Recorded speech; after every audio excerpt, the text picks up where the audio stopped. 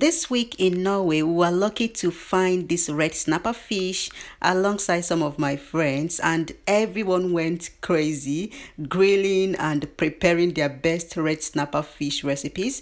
Mrs. A, Mrs. B, Mrs. C.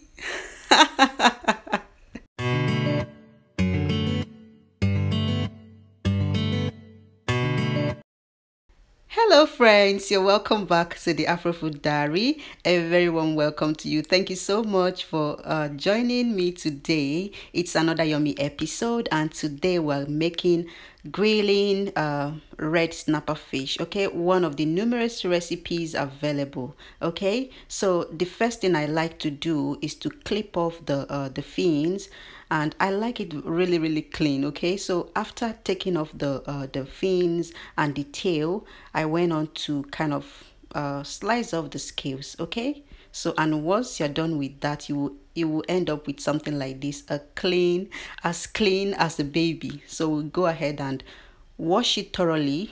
The fish came already cleaned, like the entrails had already been taken off. So all I did was clean the outside and wash it thoroughly. Pat dry it with a towel so you don't have a soggy fish. Then you go ahead and give it some cuts like I'm doing right here. The essence is so that the spices you're going to be putting on this fish can penetrate and get into the insides of the fish. So once I'm done with that, this is a mixture of pepper, different types of dry peppers, black pepper, chili pepper, especially salt, and a seasoning cube. Okay, so and once I'm done with that, I'll just massage it onto the fish and put it in the refrigerator. Okay, while I prepare the fresh spices. For making fish, I can't do without ginger, so I have ginger, onions, Scotch bonnet pepper, and red bell pepper. Okay, so the pepper you use for this, like the hot pepper you use for this, depends on your preference. Okay, the hotter you want it, the more pepper you would want to use. Okay, but don't skip your ginger. It does a whole lot of good to your fish.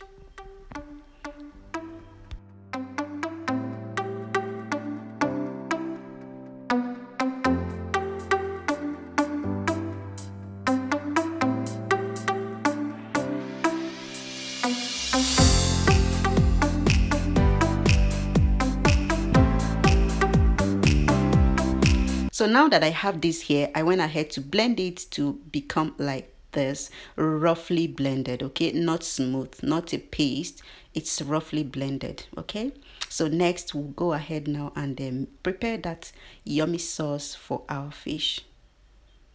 So we're going to be stir frying the mix of blended peppers, ginger, and onions. And we're going to be spicing a little with salt, with smoked paprika and seasoning cube. Okay, so but you taste as you cook.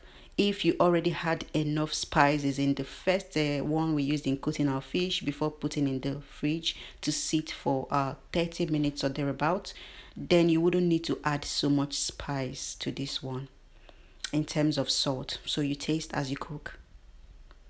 So we're going to be stir frying this for like 4 minutes.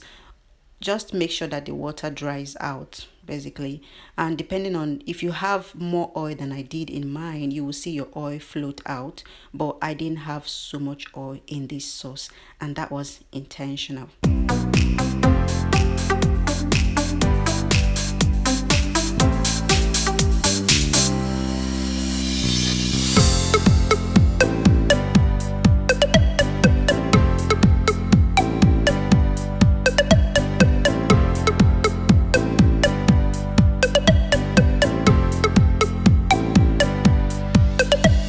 So like I told us, the fish sat for not less than 30 minutes, and here it is. It's time to lay it on our paper lined tray, the baking tray I mean.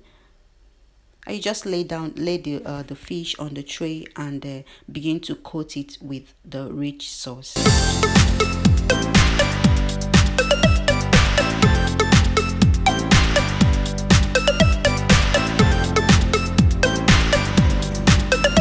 here is what the first side of it looks like after coating it. And you want to leave half of the sauce, the pepper sauce, behind for the other part, okay? So we're going to be setting it in the oven for the first 10 to 12 minutes. And then we'll flip it over like I'm just doing here, so as to coat the other side of it with the pepper sauce. That's the goal.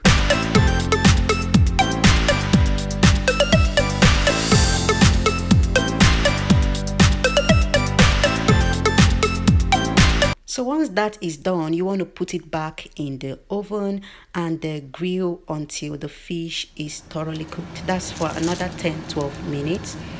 You want to also go in and brush the surface of the fish with your the remnant of your sauce, if you have any, or the oil from the sauce, until the fish comes out this beautifully grilled. Yes, guys, here we have our yummy fish. You can have it as a complete meal or as a side dish. Hit the like button if you love what you're watching, and thank you so much for being here. I'll see you in my next video. Bye-bye.